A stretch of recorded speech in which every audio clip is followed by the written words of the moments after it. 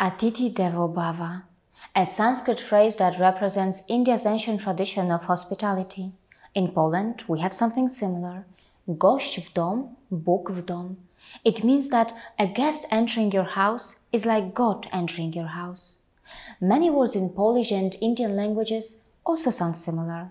For example, agni, which means fire, is called ogień in Polish. Wypadek, a Polish word which means accident or some other distressful situation, is similar to vypta in Hindi. Do, which means two, is called dwa. Panch, which means five, is called pięć in Polish. Saptam in Sanskrit, which means seven, is called siedem. Ashtam, eight, is osiem, to give you a few examples. As far as recent geopolitics events are concerned, Polish politician and member of the European Parliament, Ryszard Henryk Czarnecki, said that European Parliament should support India on the issue of terrorism in Kashmir. This is something that has been noted by the top Indian leadership. Currently, there are around 13 Indian IT companies that provide jobs to over 10,000 professionals in Poland. These Indian companies also conduct their European operations from this region.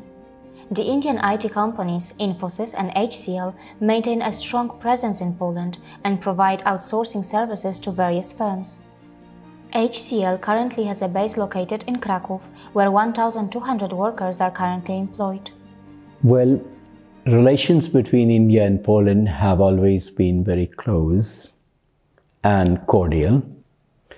Right from the time the end of Second World War, Poland was regrouping.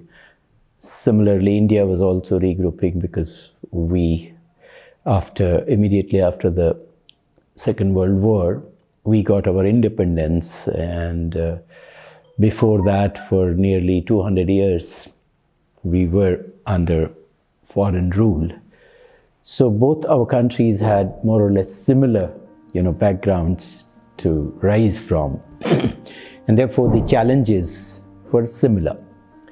And it so happened that we in India chose to be non-aligned, which means we didn't want to join either bloc, neither the capitalists nor the communists.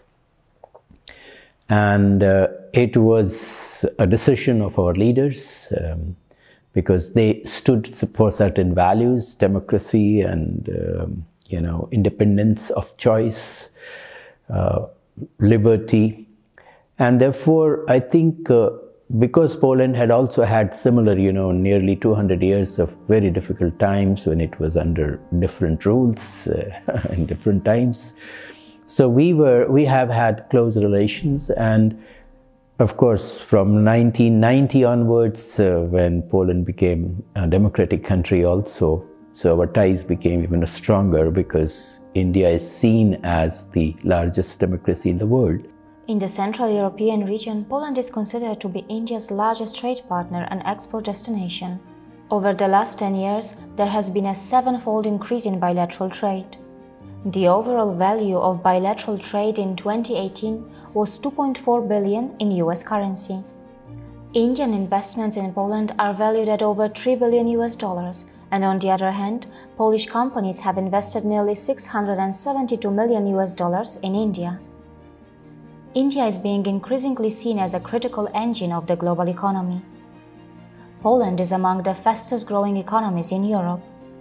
With China being a communist country, it is not just Poland but the entire European Union which is looking at India as an emerging global power, as India brings them a lot of hope and promise when it comes to balancing China.